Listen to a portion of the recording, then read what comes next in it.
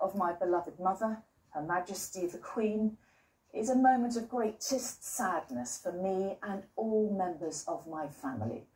We mourn profoundly the passing of a cherished sovereign and a much-loved mother.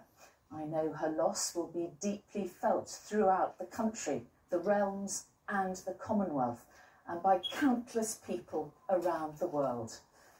During this period of mourning and change, my family and I will be comforted and sustained by our knowledge of the respect and the deep affection in which the Queen was so widely held.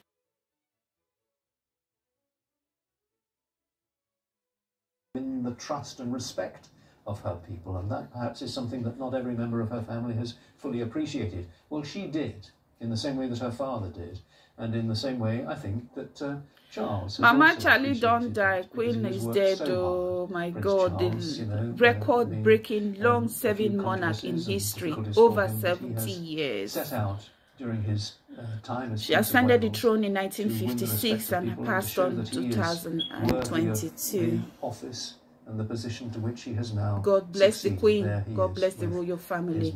She served this country. He is now mourning the loss of his mother and the loss of the Queen as he becomes king. Now we must assume that the Prime Minister Liz Truss has not, as it were, jumped the gun in naming him as King Charles III. It's not been confirmed by Buckingham Palace, but we must assume that that is correct.